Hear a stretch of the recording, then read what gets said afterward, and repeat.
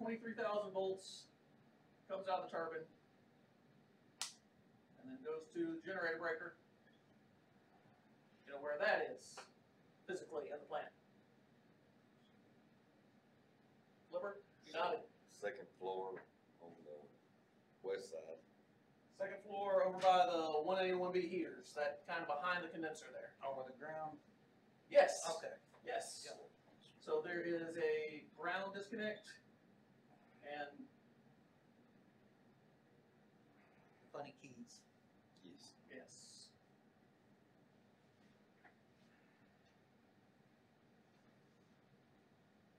So there is a ground disconnect, which we shut during maintenance, because 23,000 volts, even if you get like a 0.5% on that, they'll still shock somebody pretty fucking good, right? It's still 200 volts. And then, so you ground out the thing so that none of that happens. And then this guy is closed when we're running. We have another disconnect that creates an air gap between the generator and the yard.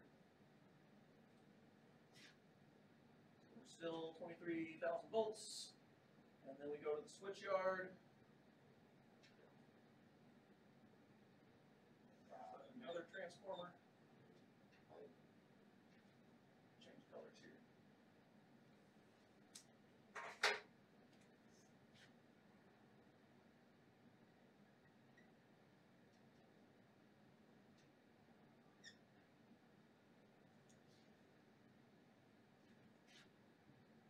And then there's another breaker. And then there's that air disconnect.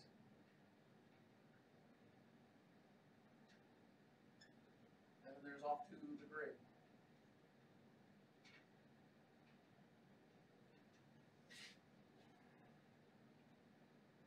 All right. So this is the main transformer, the generator step-up transformer, GSU. On day shift, we take readings on it, get the temperatures on the oil, on the winding, and check the oil level. And what is it? What is the voltage on the high end side? 500,000 kV. 520,000 volts. Why do we want this voltage so damn high? So you put it on the grid instead of sucking it back out? Okay, that's true. Why did the people that designed the grid decide to make it so damn high? Because you're going to lose voltage as it goes across. So you compensate for the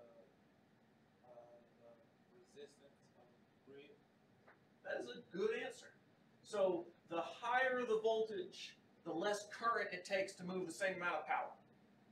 So the less current you have, the less heat losses you have. So the higher the voltage, the farther you can send it without losing it. Like pressure in a pipe, right? Voltage is to electricity as pressure is to water.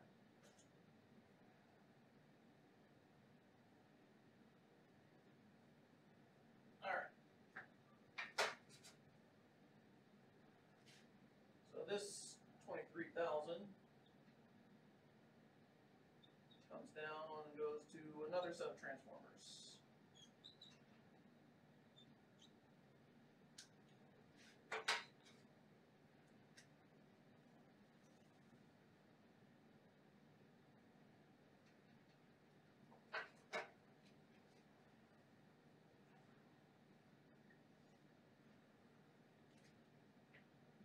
Call these the auxiliary transformers. There's two of them. The high side is 23,000, and we're stepping it down to what? 41. 43. No, 4160. That is one of the two answers. 13A. 13A. And 13.8 kilovolts. Why are the transformers reading different readings? Is only one of them the auxiliaries? They're always different, and they're doing the same thing. Is one of them doing something different, or? Let me think. All right, so they are doing something slightly different, because if you think of your 4160 loads, we've got 3 condensate pumps. You're only running 2 of them. Right. You've got 5 mills, you're only running 4 of them. Though that probably isn't it, because we're typically running Alpha Bravo, Delta Echo, and those are opposite sides. You're running 1 main compressor, and that's 4160, right? You're running 2 compressors out back, 2 out of 3, that could uneven your load. So this place is not designed to keep exactly even loads on both of those things. But both of them, each switchgear's on each transformer? Yeah, so you got 2 transformers and 2 4160 switchgears, right?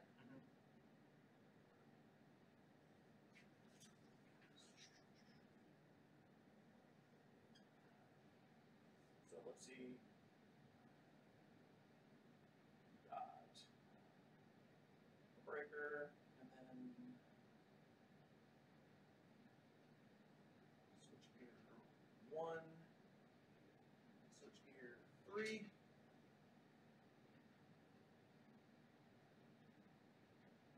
Over here you got switchgear 2 and switchgear 4. Yeah, so both these transformers are not pushing to some central point where it evens out. These are separate switchgears, separate headers. Does that explain your question? But there's no 13.8 on the other. There is 13.8 Oh, on the there other. is 13. There is 13.8 on the other. That's why we separate equipment. So in case that one transformer, goes out, there's one on the other side. So what is our 13.8 equipment? All the fan motors, circuit water motors, Feed pumps. So ID fan, primary air fan, FD fan, force draft fan, circuit water, circ water, feed water. and boiler feed pump.